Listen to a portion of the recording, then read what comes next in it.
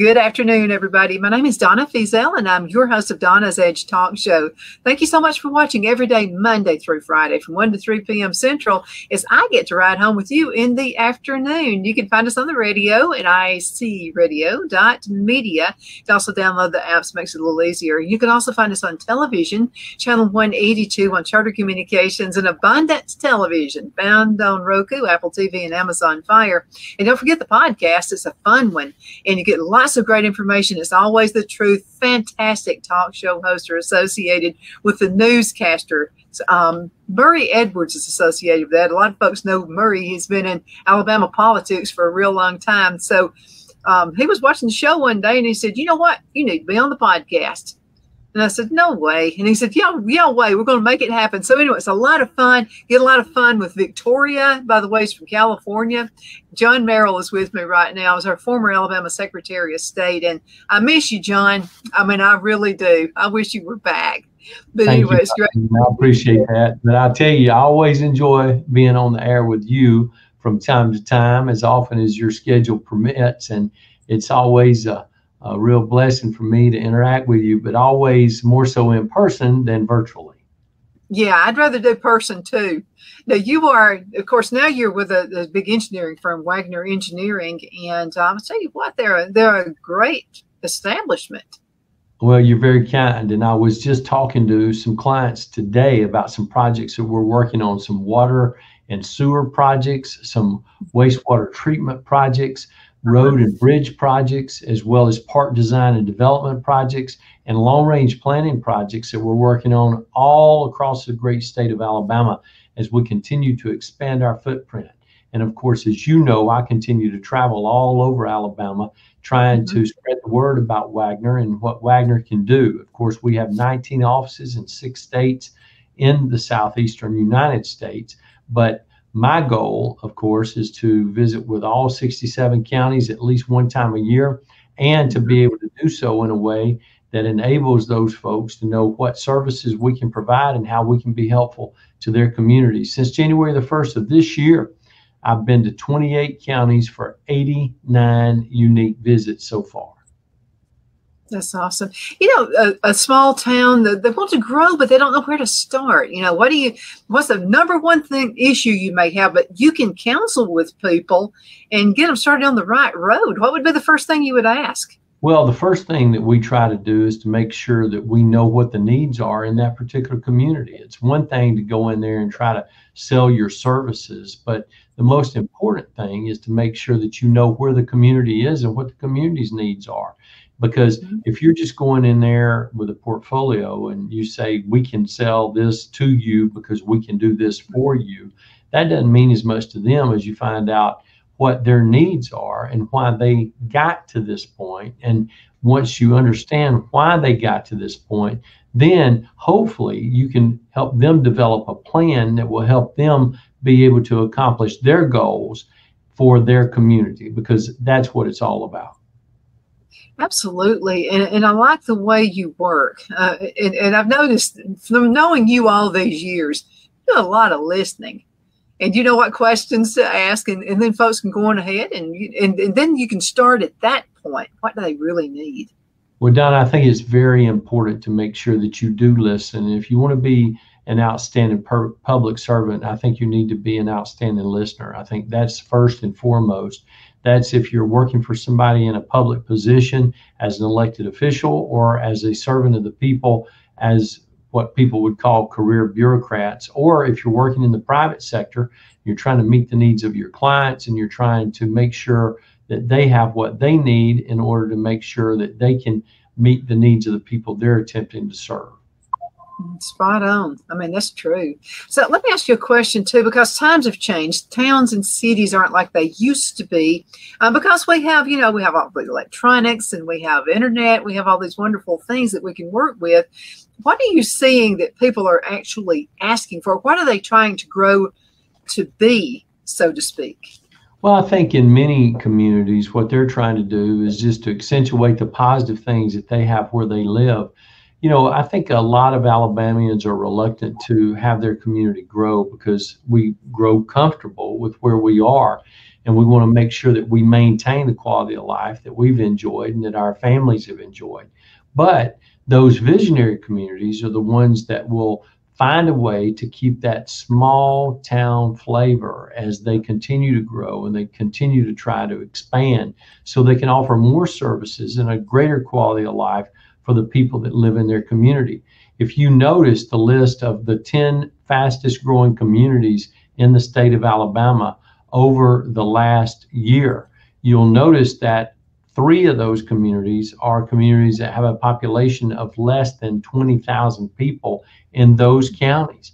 And that's because people want to go to get that Mayberry type environment. They want to make sure that they are raising their children in an environment that is wholesome, that is fresh, that has a good education system, that has good roads, that has a high quality of life with features that are there, and not necessarily in that community, but within about a 30-minute drive of where they are.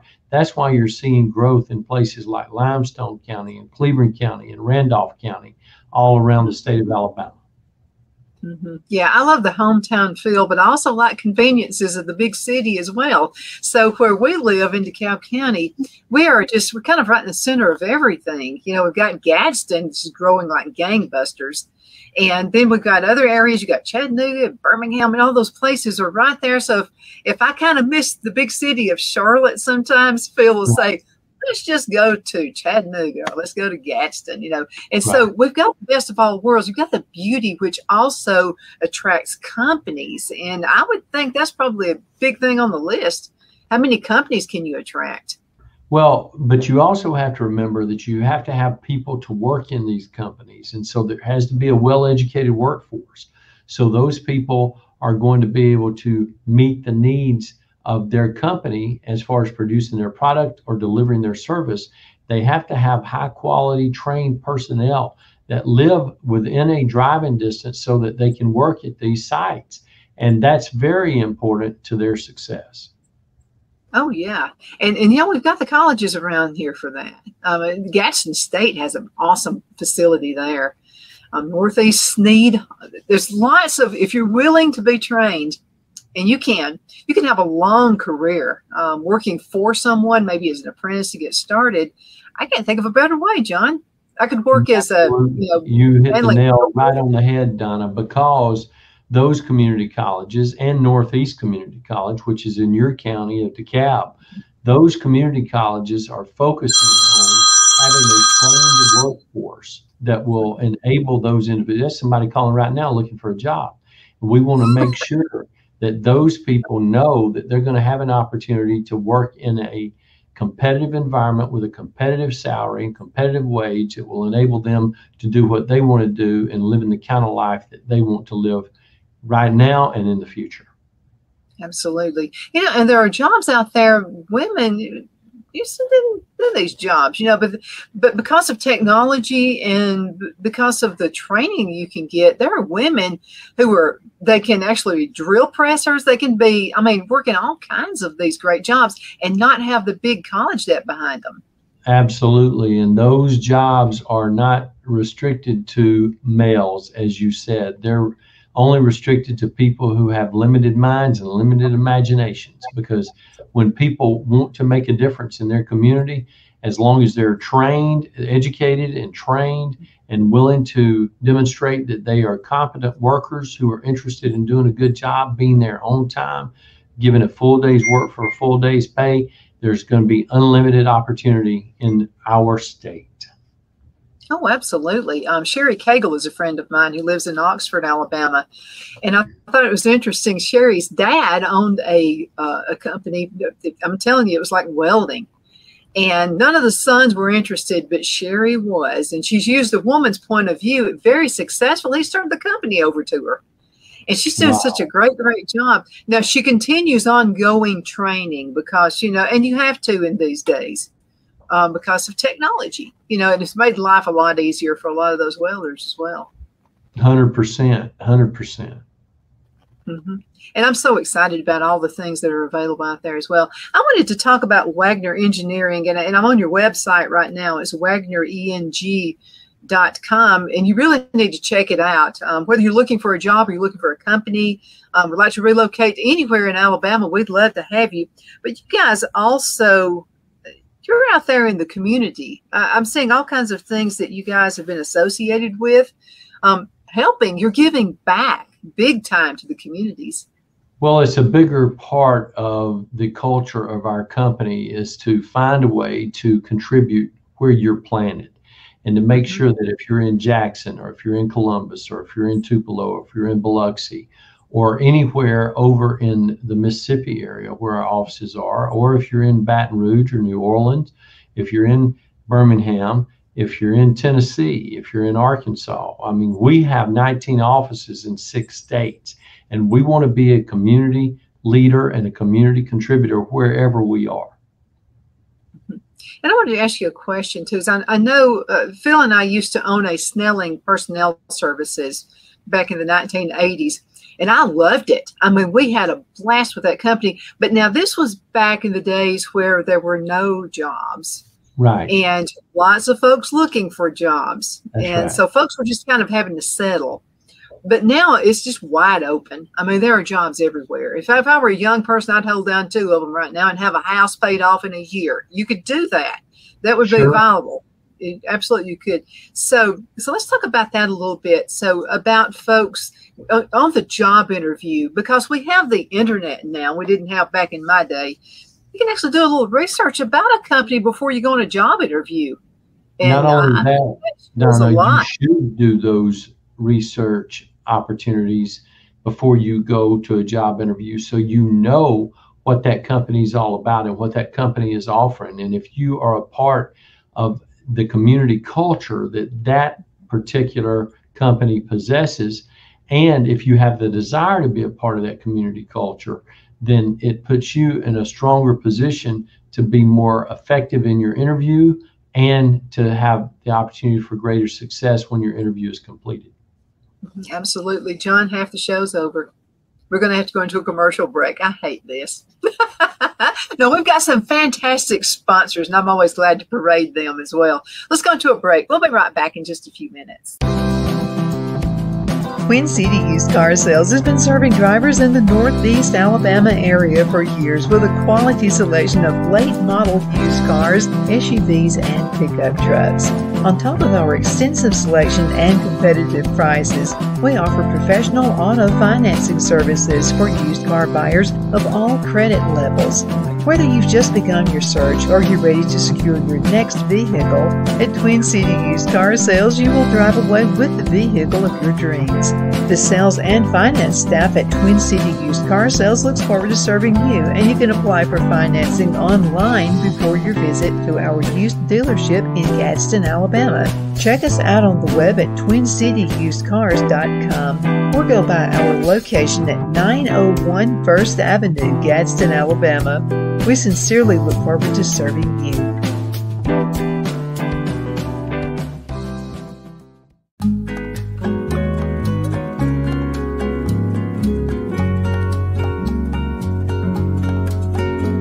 At Lamone's Mexican Restaurant, located in Henniger, Alabama, and voted Best Mexican Restaurant of DeKalb County, Alabama 2020, we're here to serve you with authentic Mexican cuisine.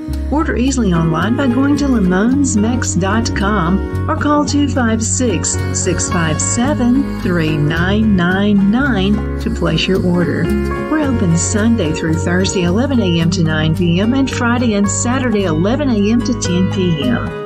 Whether you're celebrating a cozy date night for 2 or a celebration for a crowd, at Lamone's you'll love our atmosphere and friendly servers. Thank you for dining with Lamone's Mexican Restaurant.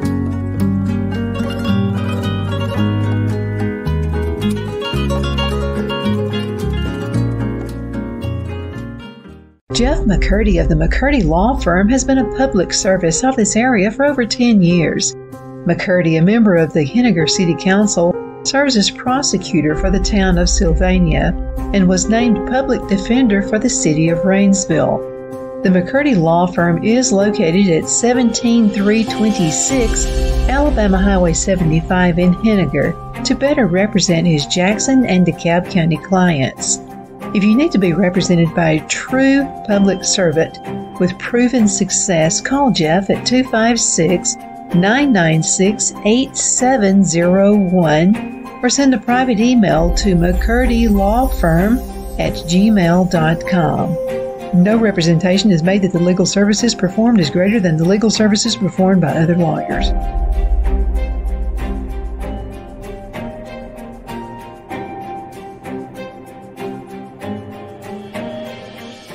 At Liberty Bank, we're all about community, whether it's to help with a charity fundraiser or help families in need. Toys at Christmas or a local football team, we're here for you. You see, we realize the importance of family. Sometimes it's to build a new home or necessary home repairs. We're here for you.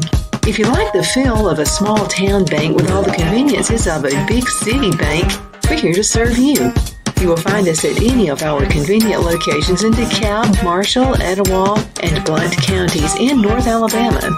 You can call and speak with any of our friendly staff at 256-659-2175 or check us out on the web at libertybankal.com. And thank you for your support of our community. Member FDIC Equal Housing Lender.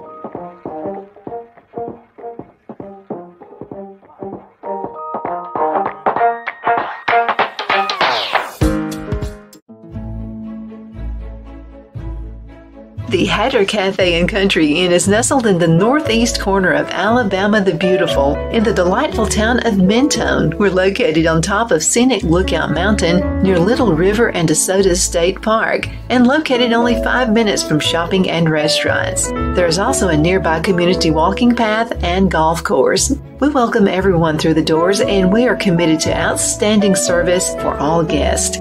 At the Hatter Cafe and Country Inn, we invite people from all walks of life to come and get away from it all, enjoy the open spaces, treetop views, fresh, clean air, and experience Southern hospitality at its finest. We look forward to hosting you. To reserve a special event, or if you would love a special getaway at the Country Inn, you can call us at 256-634-2018.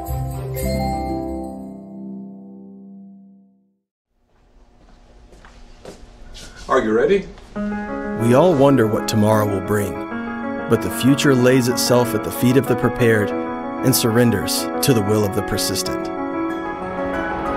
It's not easy, but today shapes you so you can shape tomorrow. With Northeast Alabama Community College, when the future asks if you're ready, you can answer yes.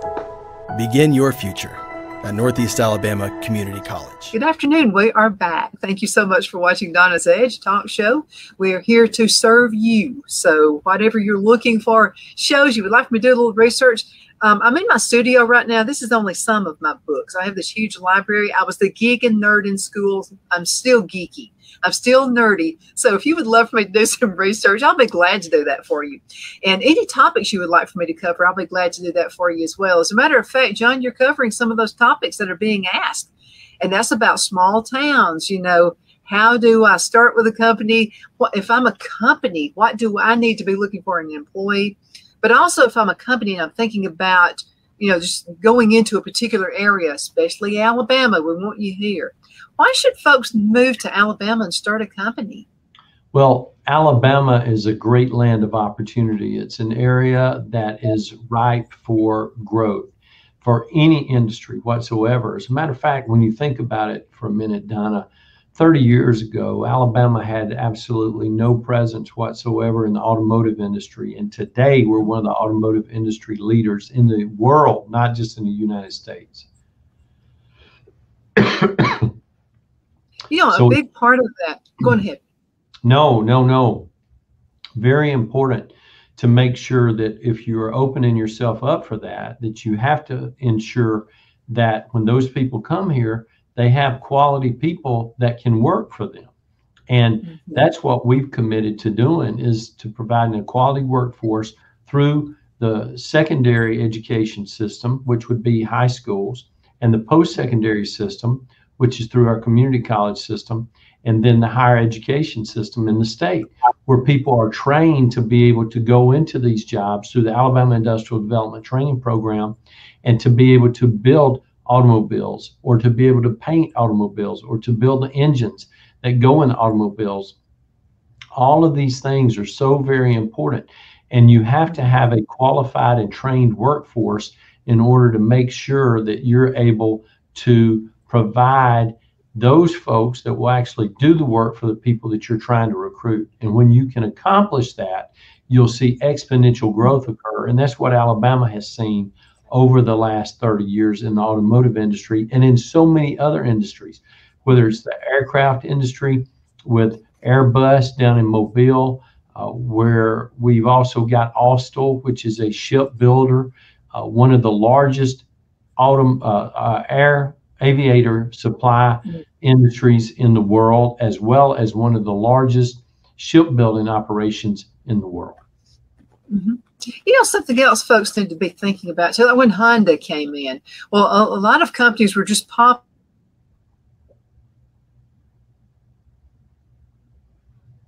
A lot of companies were actually developed and put on the map because of the Honda company. Yes, they were.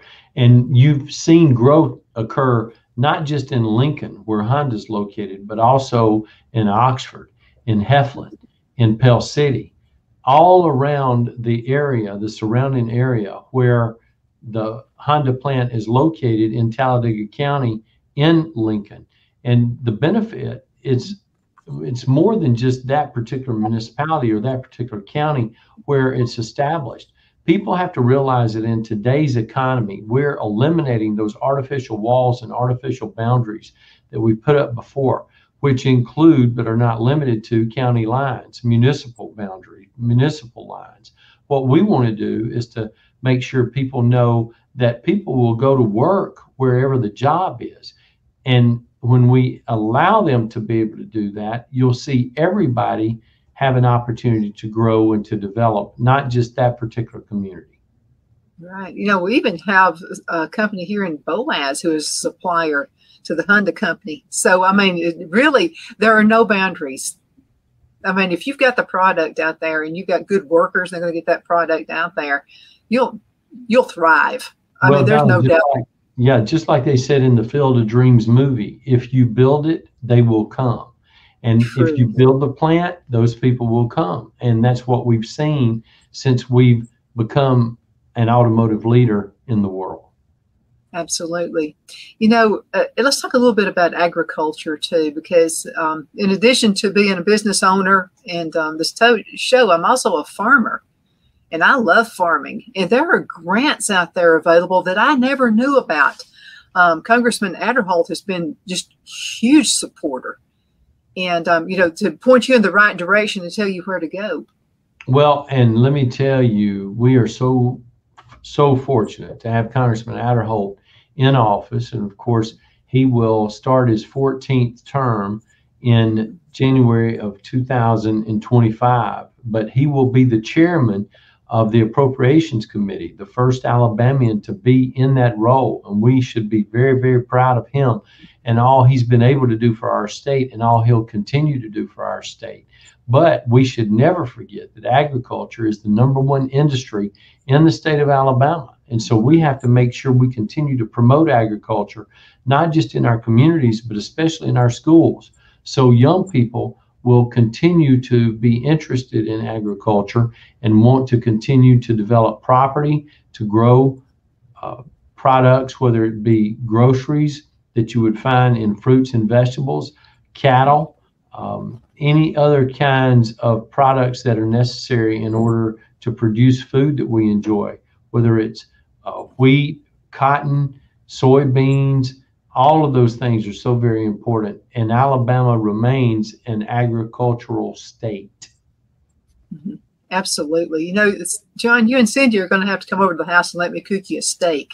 We have a farmer that we buy meat from, the cow, and it's the best. I mean, it's grass-fed, no hormones, nothing like that. The best meat, and it keeps for a really long time in the freezer as well. So support your local farmer, and go to, you know, seek them out, and it'll be a neighbor. It'll be somebody that you can trust as well. And Absolutely. So, yeah, all kinds of things. You know something I didn't know in the Black Belt, but that they're huge on catfish down there. I didn't know that.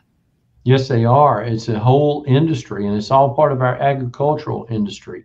Mm-hmm. And families are supported by that industry, people that work there as well as people that own the company. But there are many, many jobs that are directly related to catfish farming in the state of Alabama. And some of the largest catfish producers in the nation are located in Hale and Greene County, Alabama.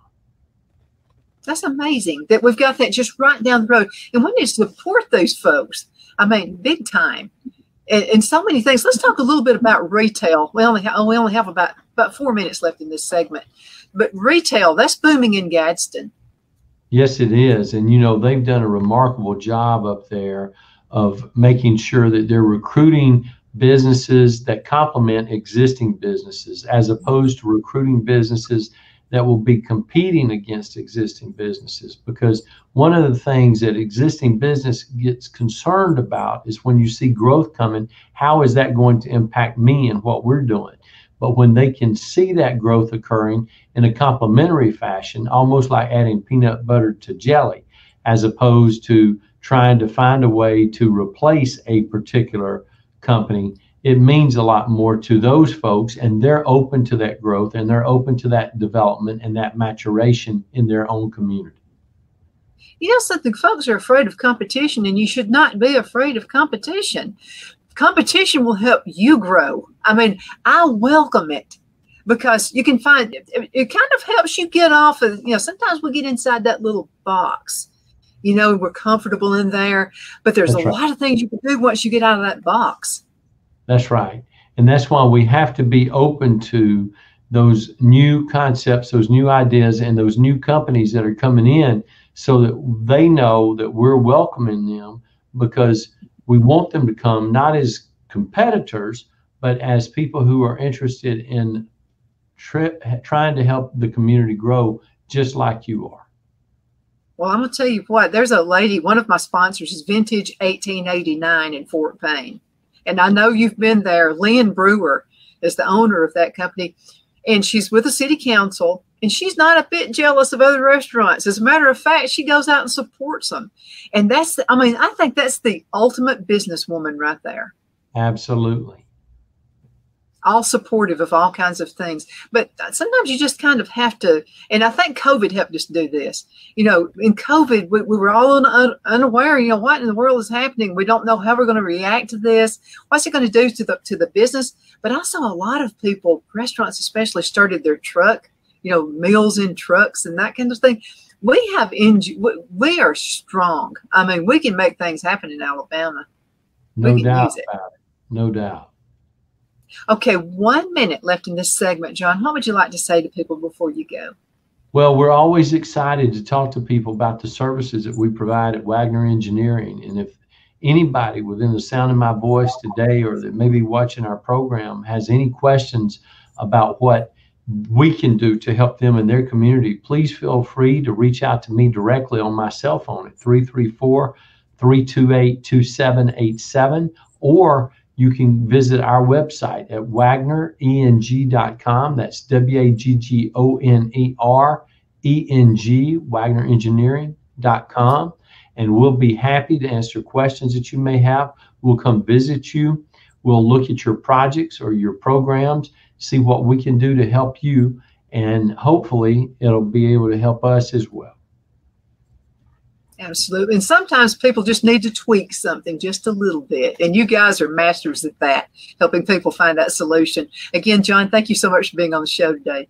Appreciate it. Donna, it's always great to be your guest.